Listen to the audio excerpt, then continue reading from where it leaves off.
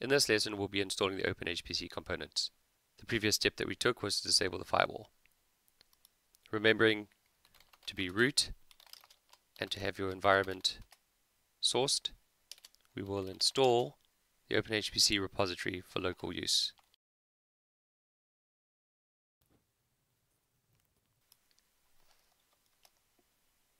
Say yes to install it. We'll need to do the same for the EPEL repository.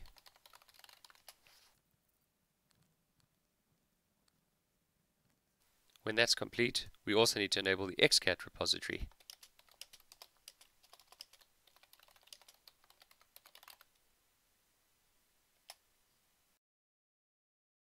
Hopefully you already have your utils installed, but if not, I've repeated the step there. Then we need to pull down the XCAT repository, and we need to enable the XCAT dependencies. Now that we have the OpenHPC repositories enabled, we can install further OpenHPC packages using yum. The common base package for OpenHPC is installed with yum.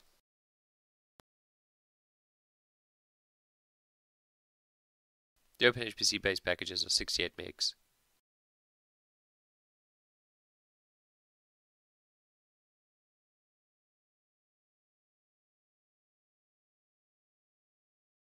Once that's done, we install the XCAT provisioning system to the SMS host.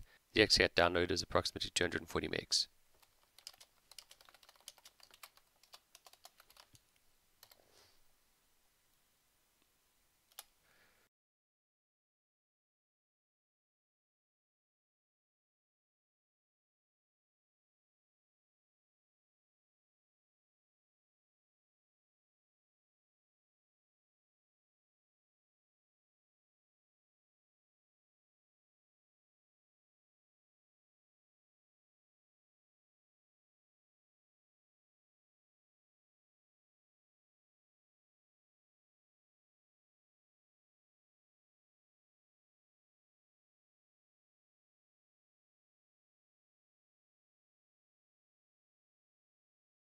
Once the XCAT is finally installed, we can enable the XCAT tools for use in the current shell.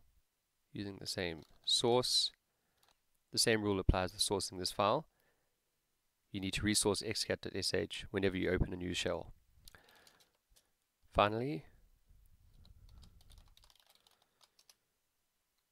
we're going to configure the NTP services on SMS host. Start the service. We're going to watch what changes we make to the file.